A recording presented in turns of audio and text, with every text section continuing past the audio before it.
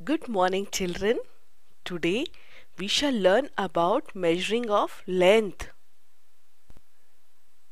Let us see the heights of Aman and Khushi. Aman is taller than Khushi.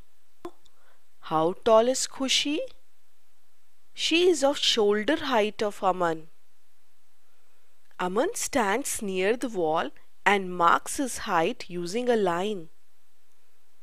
He checks how much he has grown in every few months by standing near the wall and making a mark to record his height. All these are our own way to measure length. If someday your uncle tells you, go and bring the rope to make a swing on the branches of this tree, he wouldn't say, bring rope which is twice my length, as the shopkeeper doesn't know his height. Right, children? So, he would say something like, go and get 2 meters of rope. The shopkeeper knows about meter as it is the unit of length. We express meter with the letter M. For example, 2 meter is written as 2M. In the school, we often try to measure length with the help of ruler. How long is that ruler? Look at the markings on the ruler. 0 to 15. But it is not 15 meter. It is 15 centimeter. So how long is a centimeter? You know, 1 meter is divided into 100 equal parts. So 1 meter is equal to 100 centimeter. The short form of centimeter is cm. So we write 5 centimeter as 5 cm. We use centimeter to measure small lengths like the length of the book, etc. You know, there is a smaller unit than centimeter too. That is millimeter. And how big is a millimeter? It is very small. 1 centimeter is equal to 10 millimeter.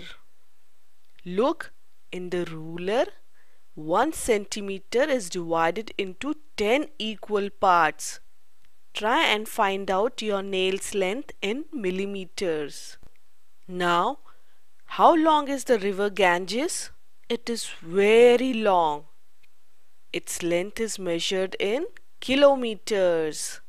Can we measure its length in centimeters? No, that would be very difficult. 1 kilometer is equal to 1000 meters. Now the question is, how can we measure the length? We can measure the length with the help of a ruler, a measuring tape, or a meter rod.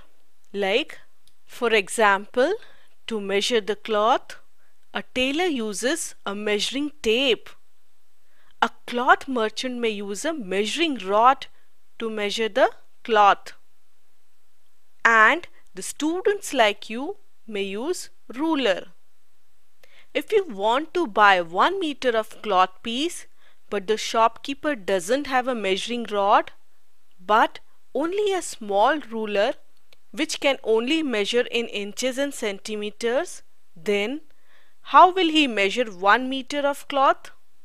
At that time, we need to convert a given length from one unit to another. If you want 1 meter of cloth, then 1 meter is equal to 100 centimeter. So, use the ruler to measure 100 centimeters. Very simple, isn't it? Children often try to measure length of a pencil by hand. If a kid has a long hair, her friends sometimes measure her hair length using her arm's length. During play, children measure distance with a friend using steps. In olden days too, People use such methods like the use of foot to measure the length. Today, the standard unit of length is meter. But do you know, at one time there were no such standard units. People measured length using distance between the tip of the thumb and the tip of the little finger of a fully stretched hand. This unit is called handspan. Many kids still use this unit to measure length of the things for fun, and it is useful when there is no measuring tape or instrument available. In another method, people used to take distance between the tip of the middle finger and the elbow and use it as a unit. This unit is called cubit. Not just hands, even other body parts like foot was used to measure the length or the distance. For example, foot span. As the name suggests, foot span was the length of person's foot. And the distance of step was also used, which was called a pace. That was all for today. Bye bye children.